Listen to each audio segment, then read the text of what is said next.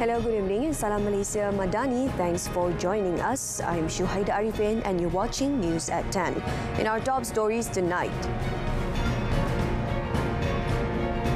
5 highways to use open payment systems by September.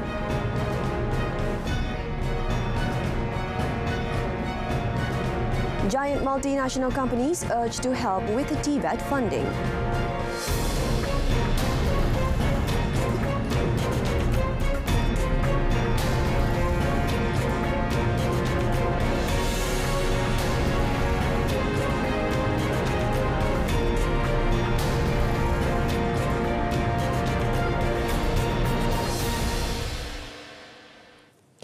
Yang di-Pertuan Agong Al-Sultan Abdullah Riayatuddin Al-Mustafa Billah Shah hopes that Malaysia and Singapore can expand their collaborations in new and emerging areas such as digital economy, green economy and food security. As both countries have always shared a strong and close relationship, Al-Sultan Abdullah firmly believed that the strong bond of friendship among Malaysians and Singaporeans would continue to be an important factor forming the core of bilateral ties.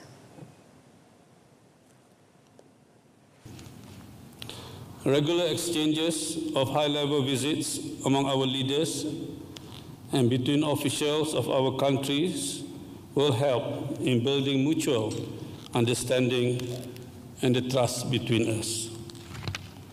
Throughout the history of our economic cooperation, Singapore has consistently remained as one of our top trading partners, with Singapore being Malaysia's second-largest trading partner, and likewise, Malaysia being Singapore's second-largest trading partner.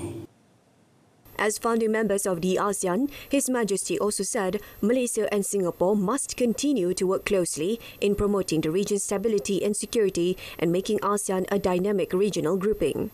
Al-Sultan Abdullah said this at a state banquet in honour of Singapore President Halimah Yaakob and her delegation at Istana Negara. Raja Pemaisuri Agong Tunku Aziza Aminah Maimunah Iskandariah was in attendance. Meanwhile, Halimah in her speech said Singapore and Malaysia as founding members of ASEAN and like-minded partners must help the region remain united and credible. According to her, this is crucial because the external environment is becoming increasingly volatile and challenging, with major power rivalries sharpening, the global economic outlook remaining uncertain due to the war in Ukraine and the long aftershocks of COVID-19. Without a stable external environment, all of us in ASEAN will find it harder to transform our economies and improve the lives of our peoples. I'm confident that Singapore and Malaysia can work together to advance both our national as well as ASEAN's interests. She said as Singapore and Malaysia share an intertwined destiny, what Singapore and Malaysia can achieve together is only limited by both countries' imagination and political will. Earlier, Halimah was accorded a state welcome at Istana Negara in conjunction with her maiden 3-day visit to Malaysia, which began yesterday. 5 highways nationwide will begin implementing an open payment system by September.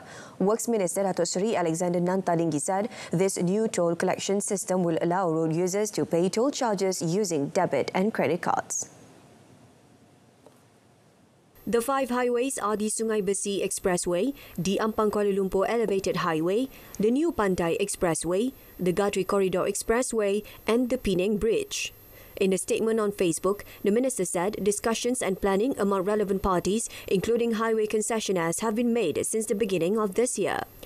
The implementation of this system is among the early initiatives towards the transition to the multi-lane free-flow MLFF, which is currently underway. This will open up more opportunities for e-wallet providers to participate and end the monopoly by touch and go. All major kereta api Tanah Melayu Berhad KTMB stations must be equipped with lifts within 1 year. Transport Minister Anthony Loke Sufuk, in issuing this order, said frequent public complaints that the lack of lifts at commuter stations had inconvenienced travellers, especially persons with disabilities, senior citizens and pregnant women. Ini memang feedback yang selalu saya terima daripada penumpang, khususnya wanita yang mengandung, warga emas, OKU, amat menyusahkan apabila mereka menggunakan perkhidmatan komuter. Jadi memang hasrat kita ialah menambah baik kemudahan-kemudahan ini di stesen-stesen KTM komuter. Jadi ini sasaran yang saya letakkan kepada pihak RAC supaya cepatkan proses untuk menyediakan lift-lift ini di stesen-stesen besar yang belum ada lift. Speaking when launching the Railway Assets Intelligence System Rails mobile app, which was developed by the Railway Assets Corporation RAC. Lok said RAC had been directed to prepare an audit report together with KTMB for urgent submission to the ministry regarding stations which should be given priority in the provision of facilities. The public are encouraged to continue taking safe public health measures during the upcoming fasting month to protect themselves, their families and the community. Health Director General Tan Sri Dr. Noor Hisham Abdullah said while attending activities such as Tarawih prayers in mosques, religious talks and breaking fast events, people should keep in mind that COVID-19 and other viruses such as influenza are still present. The public health measures that can be taken include wearing a face mask, especially in crowded or congested areas, washing hands frequently after handshakes, or keeping sanitizers handy and practicing proper coughing and sneezing etiquette. Congregants are encouraged to bring their own praying mat and prayer garment for women, while individuals with symptoms are encouraged to practice self-risk assessment tests and avoid being in public areas. The Health DG also advised the public to practice a healthy and balanced diet during fasting to ensure optimal health and also to improve the body's defense system against diseases, especially COVID-19. On the latest status on COVID-19, Tan Sri Dr. Noor Hisham said the number of new cases from 12 to 18 March recorded an increase of 18% to 1,848 cases. The public health measures that can be taken include wearing a face mask, especially in crowded or congested areas, washing hands frequently after handshakes, or keeping sanitizers handy and practicing proper coughing and sneezing etiquette. Now, moving on to the next news, the Court of Appeal today allowed Datin Sri Rosmah Mansur's application for temporary release of her passport to enable her to travel to Singapore to visit her daughter and a grandson who's unwell.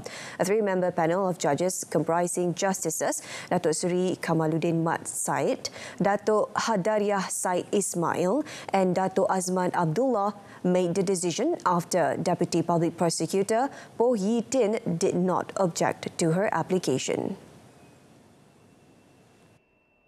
Justice Datuk Seri Kamaluddin said that since there was no objection by the prosecution to the application, the court unanimously granted the order in terms.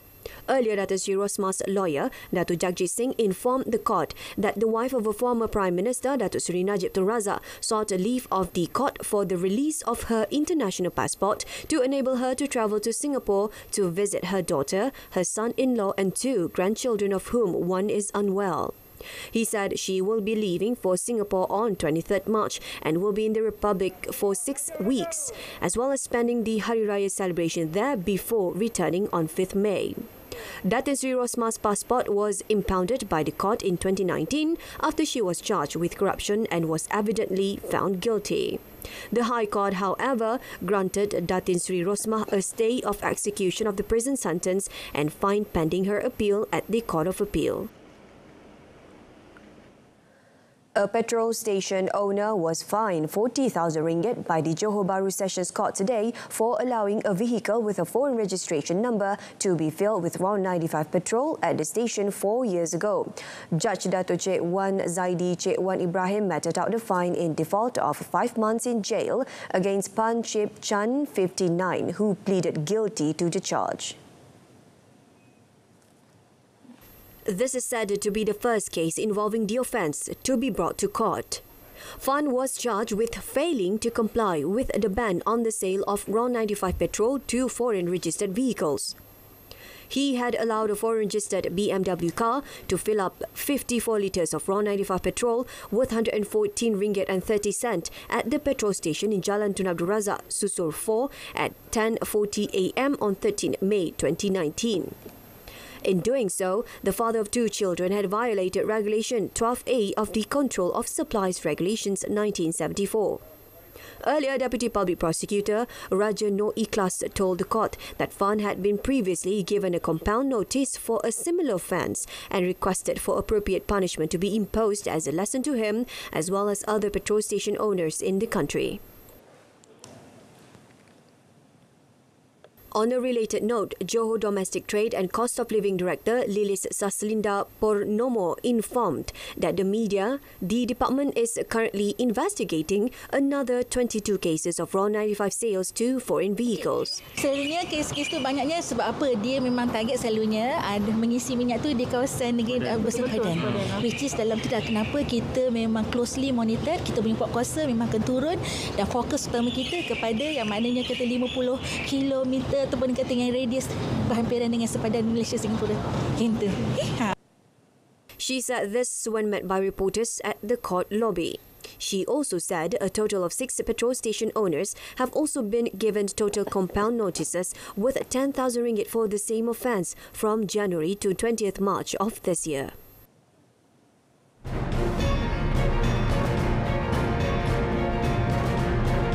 Coming up, Khazanah posts RM1.6 billion operating profit.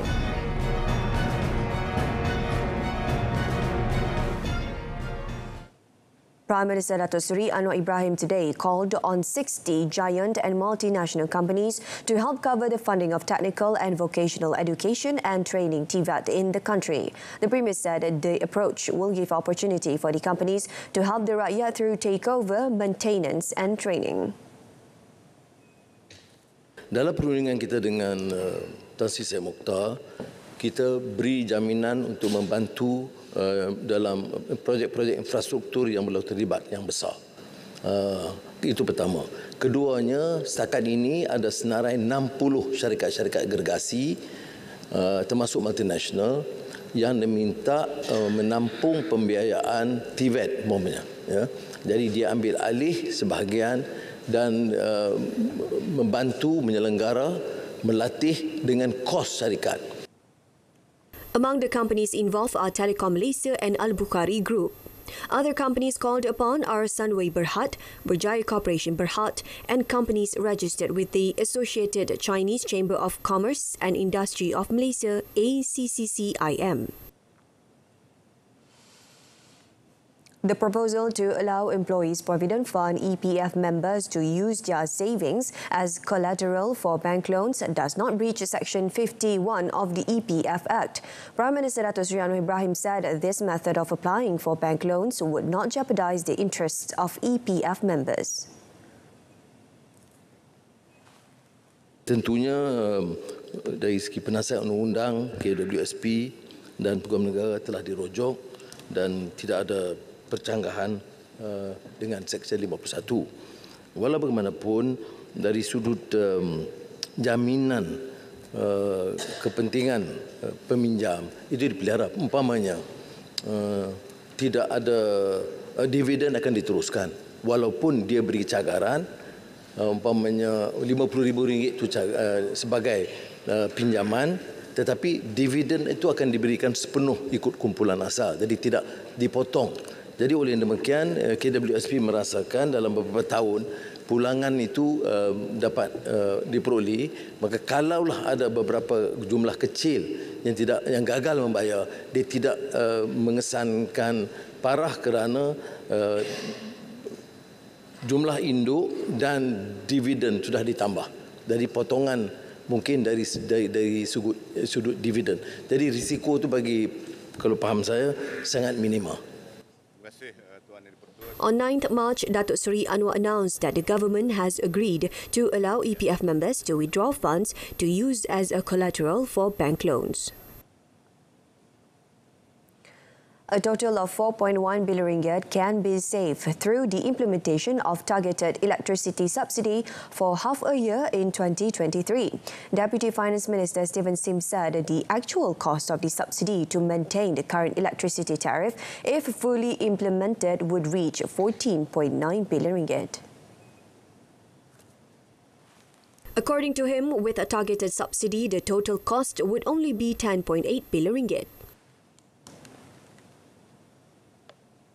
Melalui pemberian subsidi bil elektrik secara bersasar pada separuh tahun 2023 apabila sebahagian pelepasan kos-kos tidak seimbang ataupun dengan izin Tan Sri, imbalance cost pass-through ICPT dilepaskan kepada pengguna-pengguna yang menggunakan bekalan elektrik berwutan sederhana dan tinggi, terutamanya daripada kalangan industri termasuk perbadanan multinasional.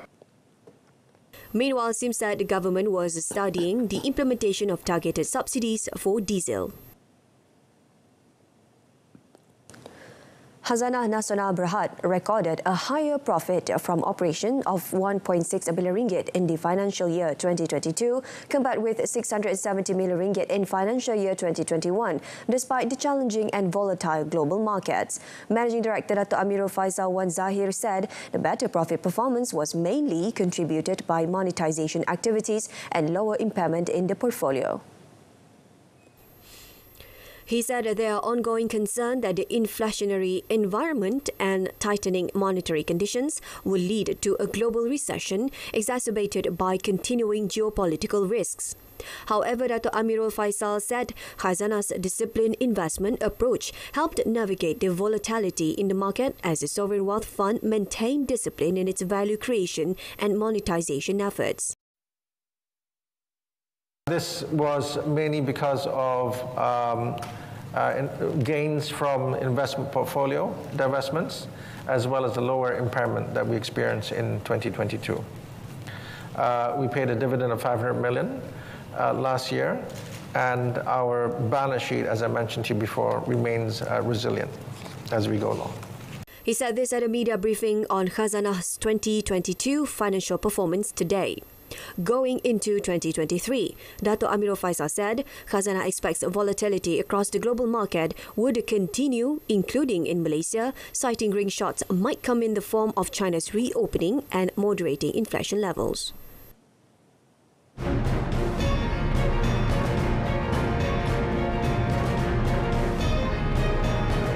Coming up in our foreign segment, Damning Review finds London police institutionally racist and sexist.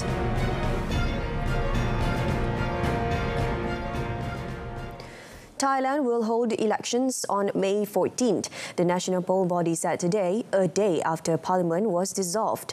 Election Commission Secretary General Sawang Bunmi at a news conference said early voting will take place on 7th May.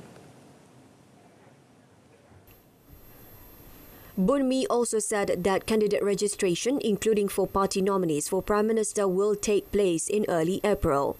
The announcement comes as parties set up campaigning for a nationwide electoral contest that is shaping up to be a battle between a pro-military conservative grouping led by the incumbent Prime Minister Prayut Chan-o-cha against the largest opposition, Pheu Thai Party, led by billionaire Shinawatra family.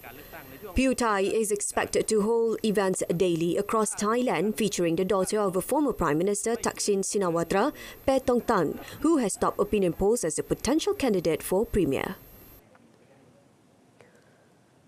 London's Metropolitan Police is institutionally racist, misogynistic and homophobic and unable to police itself, an independent review said today, heaping pressure on the man's new chief to reform Britain's biggest police force.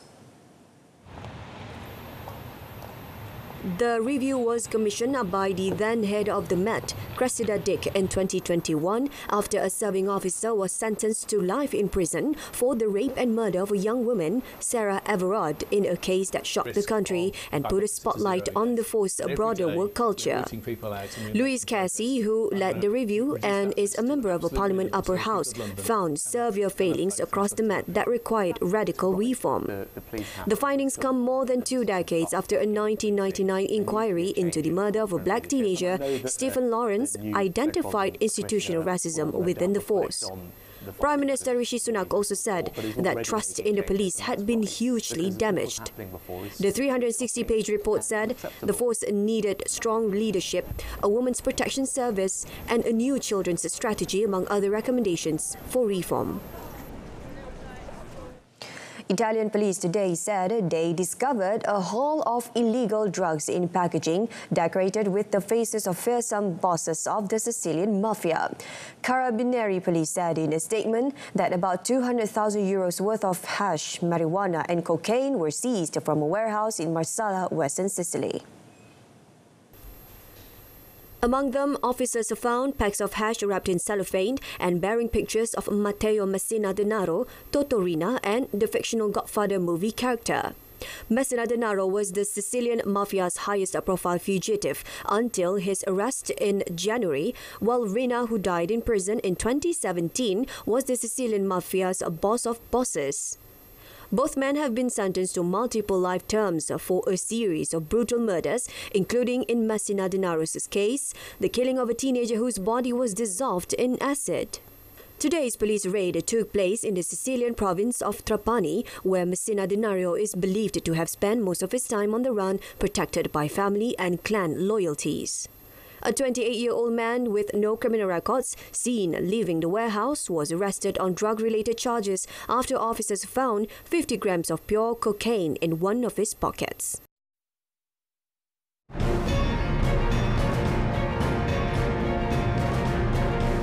Coming up in sports, Damo all set for full season Moto3 debut in Portuguese GP.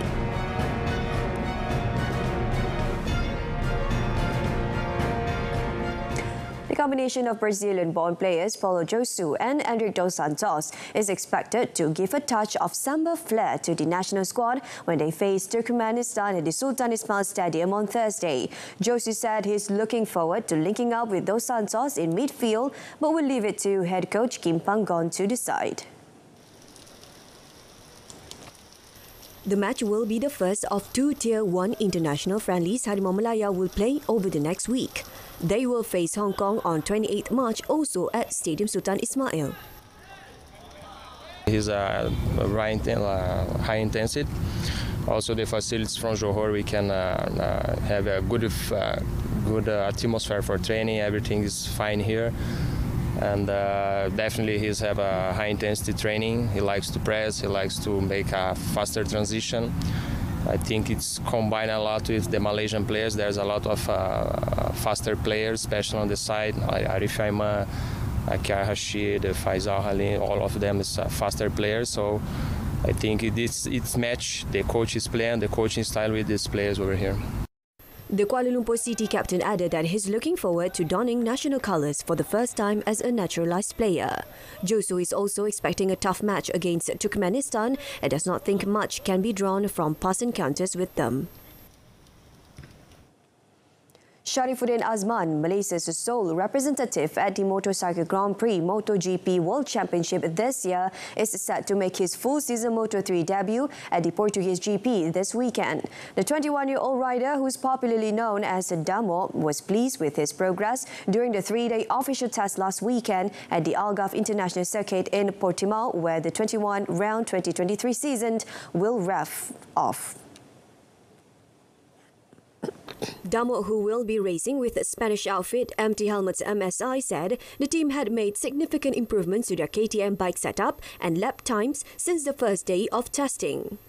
Damo's best placing during the test was 10th placing in free practice FP8, clocking 1 minute 47.778 seconds, which is an improvement from 1 minute 52.068 seconds he clocked en route to a 19th placing in the first practice. Damo, who made his maiden appearance in Moto3 as a wildcard rider in the 2021 Aragon GP, had 4 more wildcard entries last year, namely in the Portugal, Spain, Catalonia and Malaysia GPS. National obstacle course athlete Muhammad Reda Roslan is determined to strike gold in the Cambodia SEA Games in May after having to settle for 3 silvers in the 2019 edition in the Philippines. The 34-year-old, better known as Mat Reda, believes he is better prepared this time after undergoing gym training with obstacles courses compared to 4 years ago.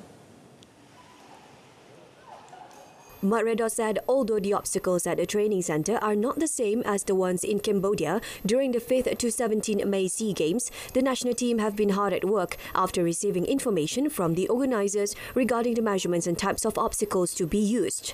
In the Philippines, Mat Redha bagged a silver in the men's 100-metre, 400-metre team relay and 400-metre team assist events. Mat Redha, who won the 2018 Ninja League Challenge and CL by defeating American Ninja Warrior champion Jack Murray, said the national squad are expected to undergo a 2-week centralised training camp in the Philippines next week as part of their preparation of the SEA Games in Phnom Penh, Cambodia. This time, the national obstacle course race team are targeting gold in the men's 100-metre individual and team events and a podium finish in the women's 100-metre team event. Meanwhile, women athlete Yip Hui Teng, 32, admitted to facing a little difficulty adjusting to the shorter distance, having competed in the longer distance in the previous edition. Last time I actually doing for long distance, so I do a lot of running, like endurance running. But then for this time, it's actually a speed course. It's a 100-meter course, so the training wise is a bit different from last time. So this time we'll be doing a lot of sprinting, and then we're doing 2 sessions back to back in a day. So we have morning session and then evening section. So if a morning session, most probably we'll be going for running as well, and then evening time we'll be going for conditioning for obstacles and then strength training.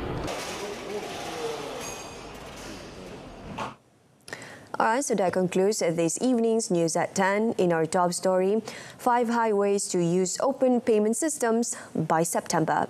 Join us again at 12:30 tomorrow afternoon. I'm Shuhaida Arifin. Stay tuned to saluran Berita RTM and have a pleasant evening.